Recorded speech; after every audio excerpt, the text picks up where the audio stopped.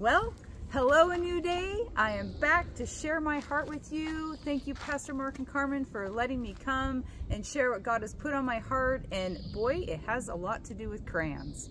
That's right, it has to do with crayons and color. Well, before I get started, I want to thank Carrie from Illinois, my wonderful dear friend. Mwah, love her. I had mentioned that I saw this shirt online, and it says, "Broken crayons still color." And then I went, what? Then my mind and my soul and my spirit just started thinking about broken crayons and how they can color. And then I started relating it to God and how God uses people that are broken. See, we could easily take away from we can easily think we have too many flaws, we have too many weaknesses. God's not against us, and He is for us. See, the cool part is a crayon is pretty magnificent in its wholeness, right? It's easy to color with, it's convenient for us, right? It's very convenient to use a full crayon. But if we use the small crayon, it's not quite as convenient. Some of us, we might be broken like this crayon, right? And we might be a little bit smaller, but this crayon, the cool part is it still colors, just like this nice full one. See, we are called because we are qualified. We are qualified. Why? Because a broken soul will produce a crop. A broken cloud will give us some rain. A broken grain will give us bread. Broken bread gives us strength. Broken people do great things. So, you know, let's talk about broken. Some of us are spiritually broken. Some of us are actually physically broken, where our bodies are just not what we were hoping they would be. Maybe you were born broken. Maybe you got broken throughout your life. You know, maybe you got sick, or you lost a leg, or you lost a limb of some sort, or you've lost your eyesight. Whatever it is, you're the broken piece of crayon, right? That actually still colors. And there is a lot of hope in that this broken crayon will soon be a full crayon with God. God has got the power to make us healed. He can make us new, and we don't have to be broken, right?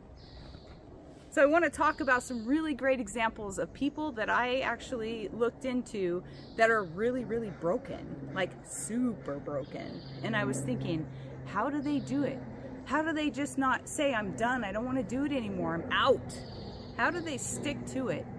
All right, well, I want to talk about two people, Nick Vujicic and Helen Keller. My goodness, two great examples of people who have overcome what is going on with them, and they're living life, and they live life, and they became very, very, very, very famous people. So, Nick Vujicic, I'm just going to call him Nick. I'm not going to say his last name anymore because I'm going to say it wrong over and over and over. He's the man who founded Life Without Limbs. If you haven't seen or heard this man speak, he gives small testimonies, he gives big testimonies, but he talks about a life that he lived with no arms and no legs. I don't know about you all, but if I didn't have arms and legs, that would be very, very difficult for me to maintain and to be happy and to have a fulfilled life. I also want to talk about Don Whitty. He was a chaplain. He was born with cerebral palsy, a condition that affects basic motor skills. Basically, his form of communication was very, very, very, very, very, very broken. But he was able to push through that and reach lots of people through his challenging circumstance. And of course, there's Helen Keller, somebody who was born without sight. Not only did she not have sight, but she could not hear and she could not speak. There was no communication for her to be able to tell what was going on in her life and what was happening to her. Jeremiah 29:11, this right here. I believe God can use anyone to do anything. And Nick believed this very much through and through. He believed that God was going to use him regardless of the fact that he couldn't walk around and he couldn't use his arms. But he had a face and he had eyes and he had communication and he used it. For I know the plans I have for you, declares the Lord. Plans to prosper you. Prosper you. Plans to use you. Broken or not broken.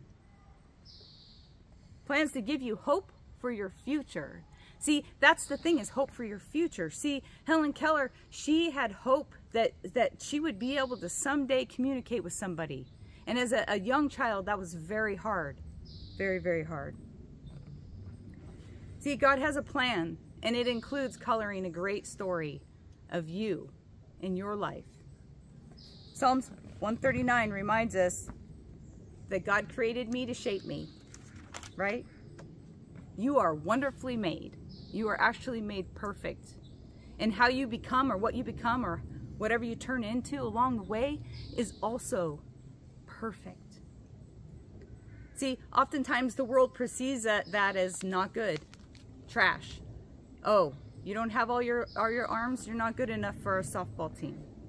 Oh, you don't have your legs? You can't play on our basketball team. You know, the world says we can't. But see, God says we can. There's no limits with God. Nothing stops. The colors keep coloring, right? They keep coloring. Nobody can stop the colors. And then eventually they're molded together with God's help to become a full crayon. And then it doesn't matter what the world thinks, right? He uses us despite our broken. See, this is a mighty declaration of power. That's how powerful our God is. We are not defined by our disabilities, right? We're not defined by our brokenness. 1 Corinthians 12:9. When you are weak, you are strong. Believe it or not, when you're at your weakest point, you are at your strongest. God delights in our weakness. He actually delights in those who are weaker. He wants to use them because he molded them that way, right? He wants to make them just exactly what they need to be. Helen Keller there's a movie they made. It's called Miracle Worker. And if you haven't seen that movie, you should watch it because it is only 23 minutes long, and it shows how a woman came into their lives, and Helen Keller was struggling from 19 months old. She was deaf and blind, and she couldn't talk to her parents, and they wanted to actually get rid of her. They didn't want her anymore because she wasn't able. She was always mad and angry and frustrated, and she was always acting out, and nobody could tell her, "We love you," because she couldn't hear him, she couldn't see him. And they would give her candy to make her happy. And they continued to do that, and as they did that, Helen, she could not communicate. So along came a woman who had similar things going on in her life with being able to hear. And she began to work with Helen. She began to spend hours and countless hours with her, just like God does with us. He spends countless hours with us to help us use our broken to benefit others and ourselves. We can stay sad and bummed that we're broken, or we can take it and we can let God use it, right?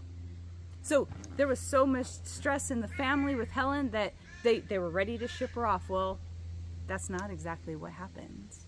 Along comes this lady, and she sits down at a water hole. Make a long story short, but she pumps that water into her hand, and then she starts speaking in her hand with words and letters, and she sticks the water in her face and she speaks the letters, and this goes on and on and on and on and on, and for like weeks.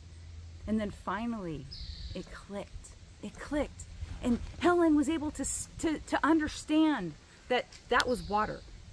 You know, that is just what God's doing with us, right?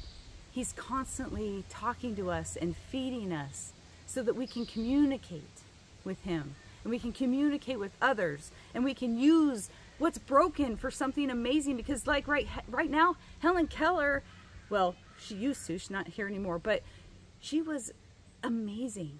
She went to college, she got degrees, and she began to teach and share, and she was an outstanding woman. Never given up. That's exactly what happened. She never gave up.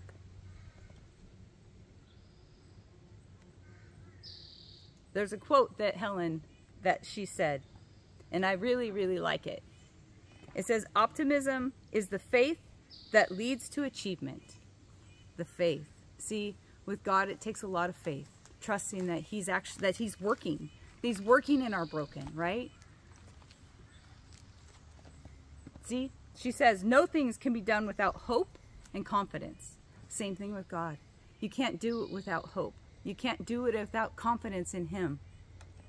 Character cannot be developed in ease and quiet. Oh. So you're meaning to say that if I have like the perfect life and nothing's ever broken, that it's not... What? No, it's true. God wants to use us to build our character. He wants things to get in our way. So we wake up and we see, we develop the ability to help others and to be able to understand maybe what others are going through. Remember this: what once we had and enjoyed, we can never lose. Let me tell you this, if you've ever done something that you love and enjoy, you'll never forget that you did it. You'll always remember the joy that comes from doing it, and you'll want to do it again. Kind of happens with donuts too for me. No, that's a little off topic, but we can never lose it, right? All things we love become part of us, right? And if you love the Lord, He's going to become part of you, and He is going to be this box of crayons right here, full, filled, and loved. Okay? Every struggle is a victory.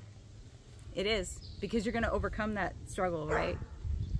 Yes, and Lando said amen. See, God believes in you just like Helen's teacher believed in her. The key is reading and communicating, right? We got to be in God's Word. We got to be digging in there. We got to be pushing in, pressing in. And when the struggles come and it's hard, when we feel like we're so broken, that's when we need to press in. We got to dig in deeper, okay? Don't be sad that you're broken. Don't be sorry that you're broken. Ask God to help you with putting this broken into a full crayon, okay?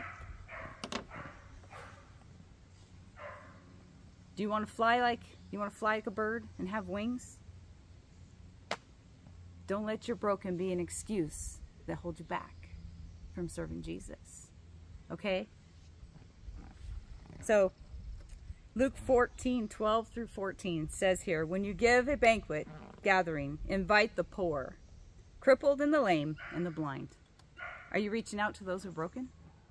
Because that's exactly what Jesus did. He wanted to help everybody, no matter what condition they were in or what was going on in their lives. Jesus was representing God's love, which was unending and unchanging. See, one of my favorite speakers is actually Nick now, because through preparing this message, I got to watch a lot of things that he spoke on. And he's a man who loves Jesus. He took the impossible and he did not allow his disability to hold him back, and he actually let God use him. So when he was broken and when he was growing up, a young lad, boy, in school they made fun of him, they ridiculed him, they shamed him. Oh my goodness, look at you, you got no legs, no arms. Oh my goodness, what? You're not gonna be worth anything to anyone. And he got that in his head. When he was younger, in his teenage years, he started getting that in his head and he started to believe it. And that's the problem. See, if we start believing what we think, that's a train wreck, okay? He became suicidal. He didn't want to do it anymore because he didn't want to be there. living that life, thinking he didn't fit in. Well, that's not exactly what ended up happening. Because he was actually raised to look at more of the bright side of things. As he was growing up, his parents always talked about the bright side. So he began to think, what is the bright side? Like, where can I find my happiness? And then he met Jesus, okay? As he grew older and older and older in adult life, he got closer and closer and closer to the Lord, and he began to speak passionately about Jesus over many, over young people, old people, any kind of people. See, he chased after his dreams, and his dreams are to have legs. Yeah, believe it or not, he still will today tell you that he is believing God will give him legs. And guess what? God's going to give him legs. Whether it happens now, it hasn't happened yet, but that's okay. Because he has faith and hope and belief that God is going to heal him and that he is going to have legs at some point in his life. He does have kind of a little leg. He has a limb. It's kind of cool. You got to check it out. So God took broken crayons with his life, blended them all together, and made a very successful, happy man who's married, has lots of children. I think he has 4+ kids. It's pretty amazing how a man who just has a torso was able to just flourish and have a family and raise kids. See, his focus on life was his hope, his attitude was everything. He believes in it's fully our attitude. It's what we are saying about ourselves. It's what we're saying about our situations. He doesn't believe that he's weak. He believes that he's just as strong as anybody else, and nothing holds him back.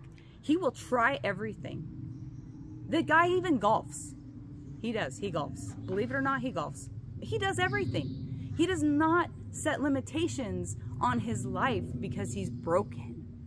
And God doesn't want us to set limitations on our lives. He wants us to meet what our life expectancy is supposed to be, our gift. We're supposed to be flourishing from whatever it is that we have within our broken.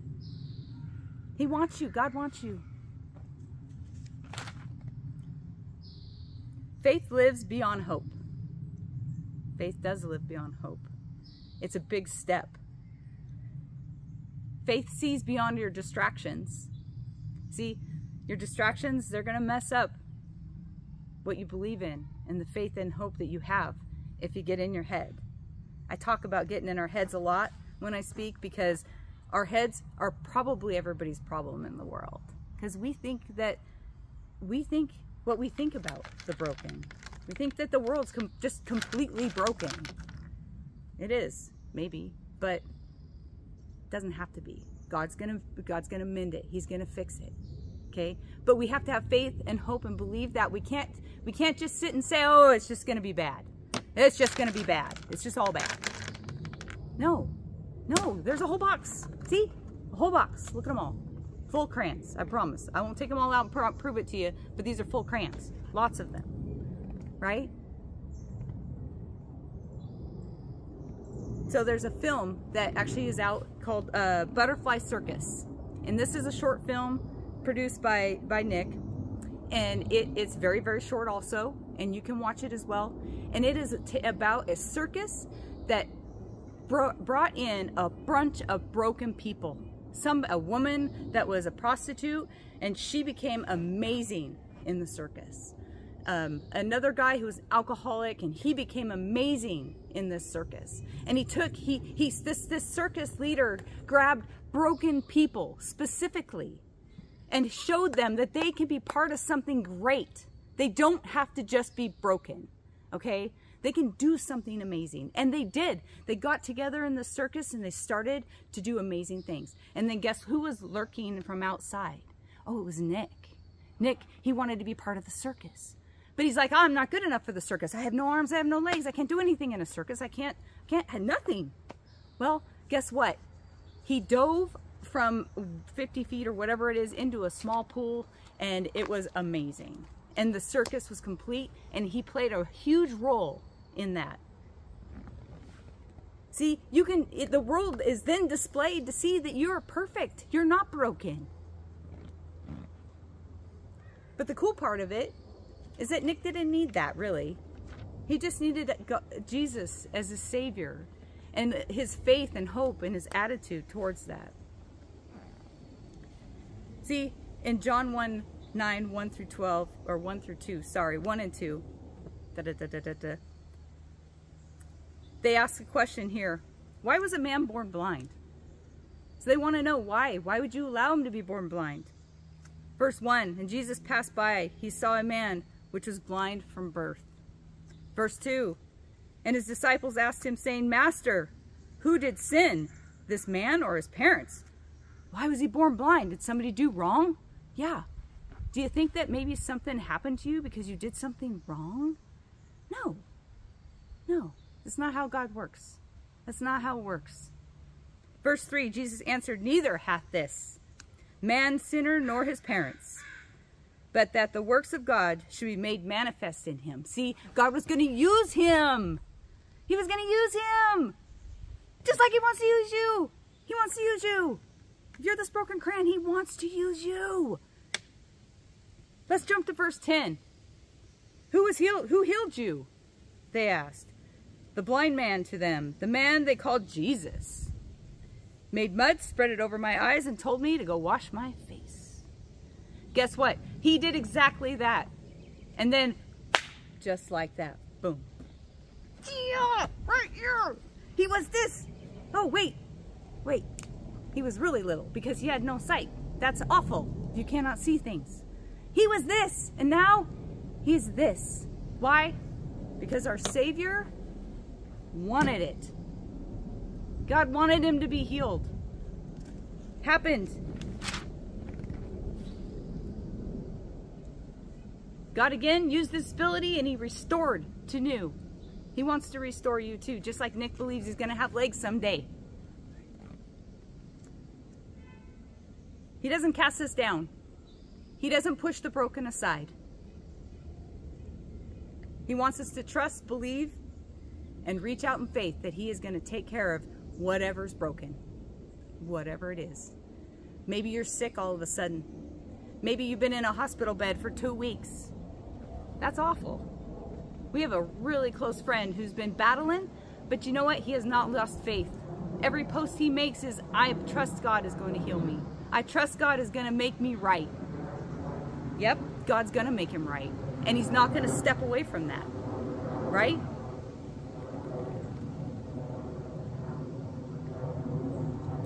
We don't have to stay broken. Recently, I've had a little bit of a heart problem. Just a small one. It messed with my physical ability to do some things that I want to do. But it never affected my spiritual.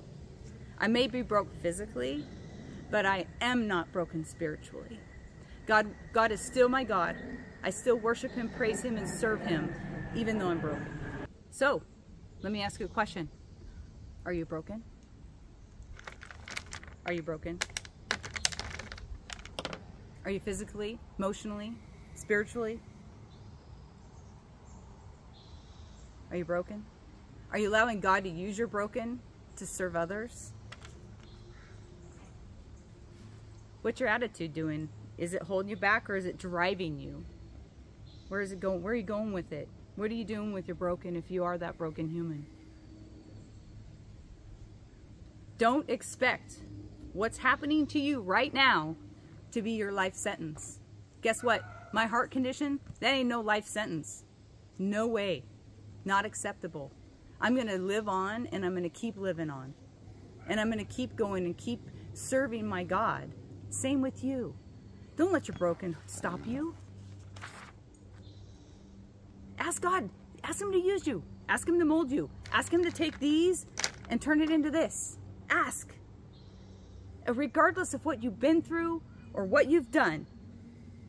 See, all of our, we all make mistakes, right? We all make mistakes, but you are not a mistake. We make them, but we are not them. We still have a purpose. See, we all have a purpose, broken or unbroken. wherever you are in here. You might be bruised and battered. Still can be a positive outcome, regardless of how beat down you are, regardless of how frustrated you are because you don't have something that others do. And I want to close with this. See, Nick, he's prayed for a miracle. He's prayed for legs. He's prayed for arms. He hasn't got it yet, but he says he leans into this one verse, which I think everyone should hold on to with all their might. Romans 8:28. All things come together for the good. All things. That all. Okay, I'm sorry, but that's all. That's these and these together. All of them. For those who love him and are called according to his purpose. Okay? So if you don't have Jesus in your heart and you don't love him, this is probably going to be a lot harder to handle. And it probably will stay this way. But this could be your future. That isn't a sales tactic or anything, but if you want to have a fulfilled life and you want Jesus to help you, you got to have him as your Savior, okay? Time's running out, people. You got to have God on your side, and the only way to get that is to ask, right? And to trust. Romans 8:28, all things, right? Obstacles are opportunities. Take that with you. Obstacles are opportunities. Don't look at them as something bad. Look at them as an opportunity to serve others, help yourself, find new ways, find new things. Oh, so much can come from anything, right? Your attitude drives God's ability to use us. What is your attitude? Hang on to having an attitude that everything is going to work out for the good because you trust Jesus and you have him in your heart as your Savior. Remember, we cannot do broken alone, okay? If you're out there and you're broken and you need us to contact you, you want somebody to talk to because you're emotionally or spiritually broken, and I mean, obviously we can't come over with new legs, but we can come and we can help you with your heart and your Jesus opportunity. That if you need that opportunity, contact us because we want to tell you how. We want to tell you just how easy it is to be a full crayon filled with God's faith, hope, and love. Okay? And then you'll have joy through your broken. Just like Nick. He is a happy, happy, happy man because he has all that. And he's such a great example. So anyway, church, I want you to know that if you want to check out any of the links into the movies that I had mentioned, I'm going to drop them in the comments so that you can actually hit the link and you can go right to the movie. They're great. I was really, really blessed by them. And also we want to let you know that you can connect with us all week long. Okay? So if you want to start mending your broken, getting connected is a really good way to do that. Mondays and Wednesdays we pray. We have all kinds of wonderful things on our app that you can connect to using the Word of God, watching movies, listening, or watching small videos, listening to somebody speak the Word. There's so many opportunities, and we want to serve you, and that's how we can do it. So, church, I really love you all, and I hope you all have a blessed day. We'll see you next time.